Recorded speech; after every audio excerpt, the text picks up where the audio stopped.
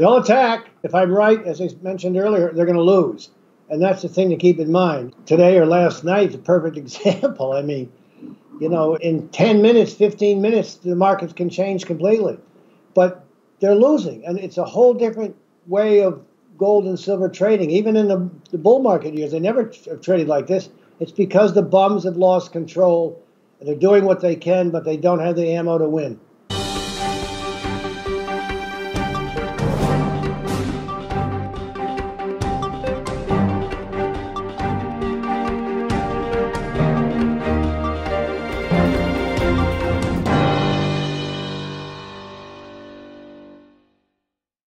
Welcome back to Liberty and Finance and Reluctant Preppers. We're delighted to have this returning guest that's well respected and well known by our viewers. He should be, because he's been involved with his co-founder Chris Powell of the Gold Antitrust Action Committee, GATA.org, for decades. They've been bringing light and truth to what many people have not wanted them to, but now the truth is coming to light. Bill Murphy joins us this Tuesday, July 28th, 2020. Bill, thanks for coming back on. Thank you for having me back, Don, again. It's great to be here. Good timing. I reached out to you because this has been a remarkable week and a half or two in the silver market specifically that we've discussed at some length. And you've been coming on our show for 8 years now talking about the incredible behavior of markets that have been not acting natural for a long time, but suddenly we're seeing a big change. And you've been telling us a big change is coming for the last couple of visits here. So can you give us your rundown of the big picture and what you see happening now in the metals markets? My pleasure. It starts with the gold cartel, as I call it, the bullion banks and the central banks and so on, is blown up. And that began, the move in gold began the end of last May. That's when I started reporting that they'd blown up in the gold market because of a lack of physical supply in gold. They didn't have it anymore to do what they've done. So gold's gone from 1260 to just about 2,000 last night. And it's been ongoing, and they're in the deepest of trouble. Silver they've had control of. I've been wrong on silver for years that it was going to explode. And I just sat there like Dickie the Dunce. But they said once it gets above 21, it's all over. And sure enough, we've gone from 21 to, when we got above that, to 26. And it's still half price. I mean, it's silver at 24, 25 is half of 50, which was in 2011 and 1980. And gold is, at all-time highs. So silver is going to go absolutely bonkers, and so is gold, and that's why we're seeing this crazy market action. To underscore what you just said about silver needing to reclaim and surpass its previous all-time nominal high, when we had John Williams from ShadowStats.com on about 2 weeks ago, he talked about this nominal confusion that people have where the headline consumer price index and headline inflation rates completely understates the true rate of inflation, that when you adjust for true dollars, true money, between now and back in those previous highs, silver is even farther from its true high than it currently is. But you've been saying for years that you think it's going to well surpass its previous nominal high. Yeah, I've been saying the same thing for years. It's going to 100. That's probably too low, but that's where it's going. It's finally taking off, and the upside action is liable to startle people. As I mentioned earlier, the gold cartel has lost control of the gold market totally, and they're in the process of losing control of the silver market. They can't stop it. And they keep trying, but it doesn't work anymore, and it worked for a long time. We have a question here about your view of what metals really should mean to people in their financial lives, because there's been a great loss of that knowledge and that understanding over the past generations, which have been brought up entirely within the fiat system. Deerfly Guy says, so many people are sitting on the false premise that purchasing physical precious metals is an investment. Please explain to these masses, many of whom are in this audience, that physical precious metals should not be considered an investment, but are actually sound insurance positions against depreciating fiat currencies and the collapsing values of other paper assets. Is it all or nothing, Bill, or is it both, in your view? Oh, it's both. It's clearly an investment. It's clearly what your person was saying there. He's right on the money. But it's clearly and also a big investment. I mean, I think, who knows what gold should be right now. It probably should be 3,000, 4,000, 5,000. Because of what the gold cartel has done, they've kept it down into the, the dungeon. And silver, as I said, is going to go nuts. And so that's big-time investments. But it's a safety hedge against what's probably going to happen in the markets. I mean, because of this coronavirus, I mean, the U.S. is a nightmare. I mean, what, football? I can play football. I can't have fans. You can't have guys spitting on each other, tackling each other, rolling on each other. I mean, it's terrible. I used to be a football player. I mean, I will miss it terribly, but I can't see how they can do this stuff. They're talking about shutting down all sorts of things, and they're throwing trillions of dollars at the markets. The whole world has changed. It's gold and silver were very bullish to begin with for the reasons, that your fellow there said. And it's the fun thing is that they're going to go berserk, and most people won't get it. We have some related questions to each other from Jeff Kittleson and David Lassoff, both about manipulation and whether it is broken at this point. It said, Bill, has the manipulation ended? The future trading volume is only 10% of what it was in February because of contracts being physically delivered. Is the manipulation basically over? Over. The volume, and he's right, but the volume has picked up recently, as of today, for example, and yesterday this week. It's picking up. They're doing what they can, but the gold cartel can attack and drop silver $3 last night from the highs and gold $70, but they can't win. That's the difference. And they're carrying out what they need to do for the government and so on, as I call the gold cartel. But every time they attack, they get beat. The speculators are making a fortune. For years in silver, as we all know, J.P. Morgan just tortured the market since 2011. But now the speculators have the upper hand, and they're burying the bad guys. And that's going to continue for the rest of the year.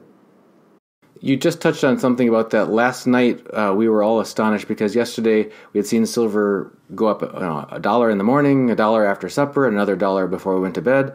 And then Domo points out, I noticed all the metals, platinum, palladium, silver, and gold were all steadily going up, silver reaching $26 an ounce. And then around 7 p.m. Pacific, all of them dropped at the same time. It was a sharp decline, and they're still below where they were. What could have caused this? Well, I'm prejudiced, of course, but, the gold cartels picking their points when to attack. And even, weeks ago when I was talking to a buddy of mine, I figured, well, silver would probably go to 25 or 26 before it would correct. And sure enough, that's exactly what happened. So they picked their points, and they just get their warriors together and attack. But look what's happened today so far. I mean, who knows, because I haven't looked at it for 10 minutes. But gold coming back, was on fire again, coming way off its lows, and silver is trying to get above unchanged. And the thing's nuts. I mean, the gold, the futures market now has been trading 5 to 6 under what I call the internet price, which is actually the London price, and it was trading $20 over that. The silver premium today is still there. It's like 20 cents. The futures price over what I call the internet price, which people can see in the different websites, GoldSeek and Kitco and 24-hour gold, stuff like that.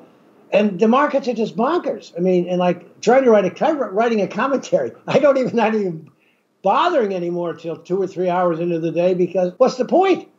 Everything I write to rip up. We have a question about, you've talked about, and could you maybe touch on it here? In addition to the metals themselves, you also watch the mining shares. What are your thoughts right now about what's happening there and what you see ahead as the metals do what you expect them to do? Well, great question. I mean, silver's half price to gold, and as of yesterday, the mining shares were half price to gold.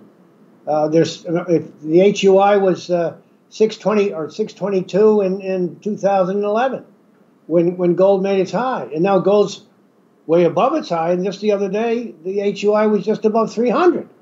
So they're going to go nuts, especially as the investment world pours in, because they haven't been there because of the stock market's been so strong.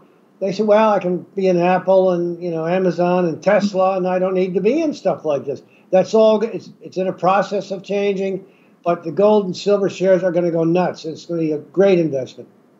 Related question from Omega Man says, if we get into a bad hyperinflationary situation such as Venezuela, will holding mining stocks be risky? I know that hard metal is always best, but mines can always be nationalized, etc. There's always a risk in anything. I mean, it can happen, but if you've got a portfolio of mining companies in different countries, you should be okay, I would think. But yeah, anything can happen, and that's always a risk. And it's still probably come out of it fairly well, even if they take things over. We have a couple different questions that are related to the $21 price threshold that you have focused on for some past years.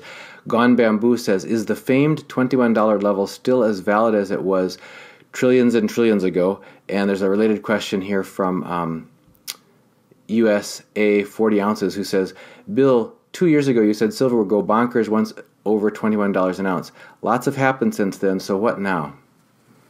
Well, so far so good.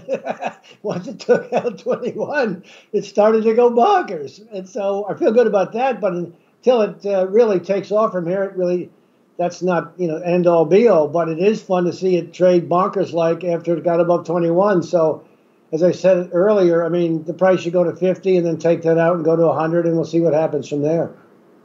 As a related question, this is off the list of questions, but oftentimes we get asked, as people anticipate the increasingly apparent probability that we may well be seeing new nominal highs in the next year for metals. Well, we already are for gold, but for silver as well.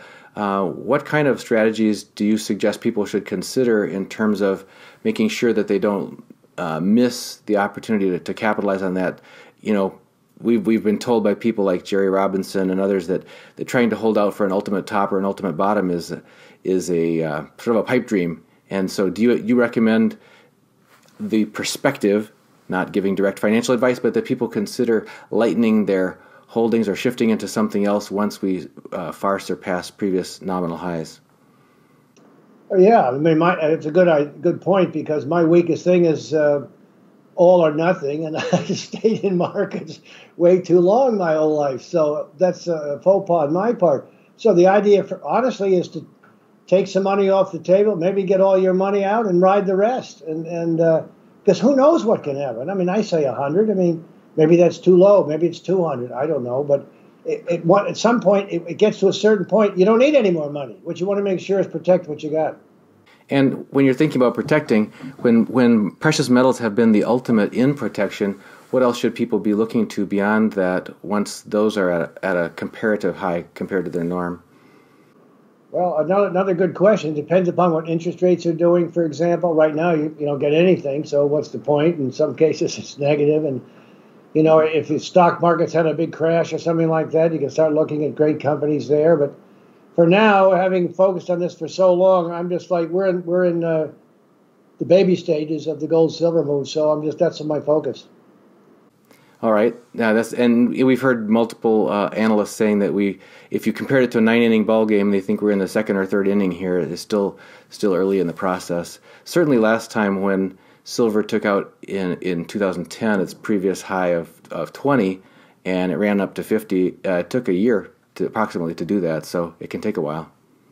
Yeah, but I'll be surprised that this will be much faster because of what they've done, and it's very interesting. Now, I've talked to you many times about the open interest was 135,000 in silver on the COMEX all the way up in 2011.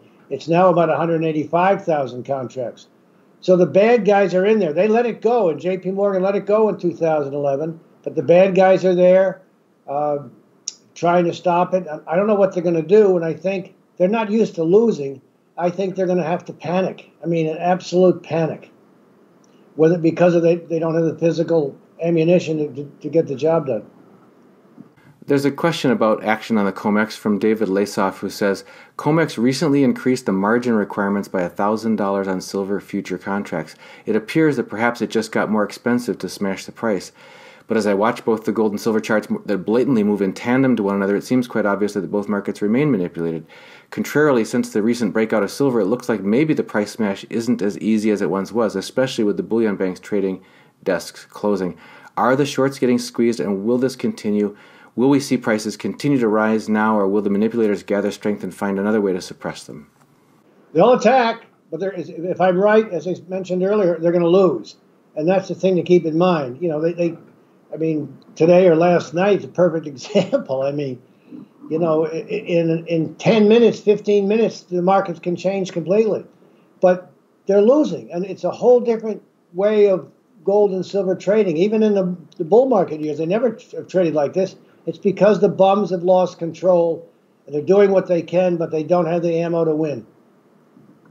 Well, Bill, We've talked with you many times over the years, and I just wanted to once again say that people have been in your corner and just grateful that you're out there striving day after day, you and Chris Powell, to try to dig up what's actually going on, to keep bringing this to the attention of the regulators, bringing it to the public, and increasing our awareness so that people can have our eyes open about what's actually going on. We have a statement of gratitude here for you from Mike Marshall, who says, "No questions for Bill. Just tell him that we love that dude, and thanks for fighting for us gold and silver lovers. It looks like his hard work may be paying off based on today's metal prices." So, what's ahead for you and Chris Powell and GATA as you continue to see sort of the present playing out what you have been predicting for some time? Well, my buddy Chris Powell, started this GATA thing with me, over 20 years ago. He just does an incredible job, and you can reach him at www.gata.org. Get on a free list. People want to follow what I do, La Metropole Cafe. You can sign up for a 2-week free trial.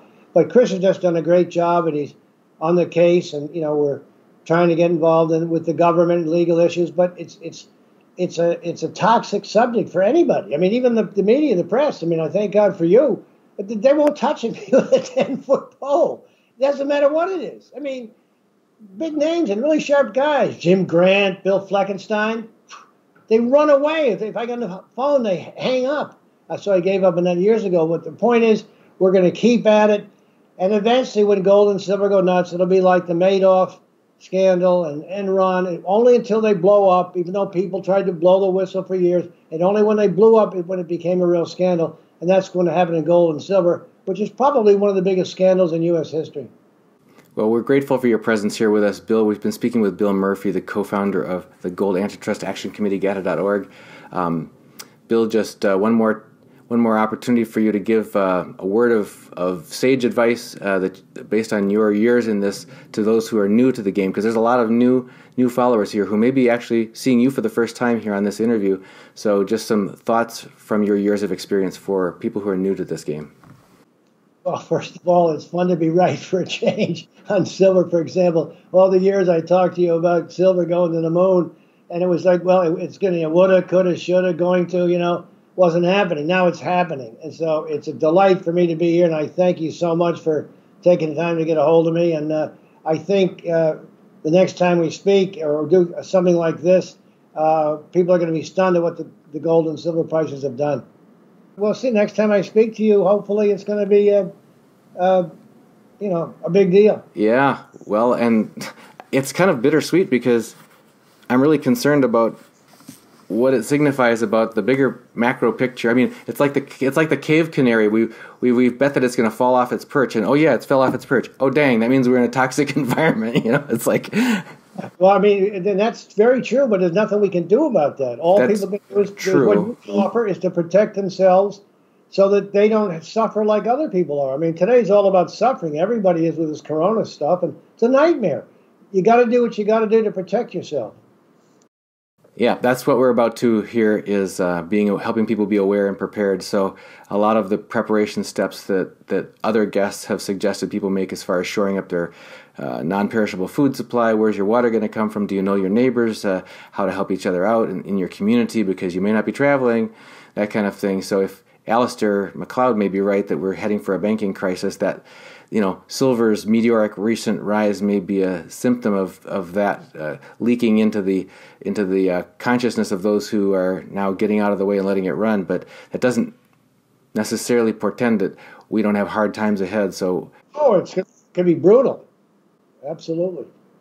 So anyway, good luck with all you do, and thank you for getting a hold of me. And again, hopefully the next time I come on the show, it's like smiles like from here to here. I hope so too, Bill. Bill, thanks again for joining us on Liberty and Finance and Reluctant Preppers. Thank you, Dunnigan. If you've decided that now is the right time for you to protect your family's financial future by acquiring physical precious metals, gold and silver, I'm delighted to let you know that I have now become a licensed dealer's representative for Miles Franklin, one of the oldest and most trusted names in bullion dealerships. And we can provide you with physical delivery to your personal possession or to professional vault storage or precious metals IRAs. Just email me at libertyandfinance@protonmail.com, and please include your name and phone number in your email to libertyandfinance@protonmail.com. We'll get right back with you and find out how to best meet your needs so that you can either begin or increase your acquisition of physical precious metals now and protect your family's future starting today.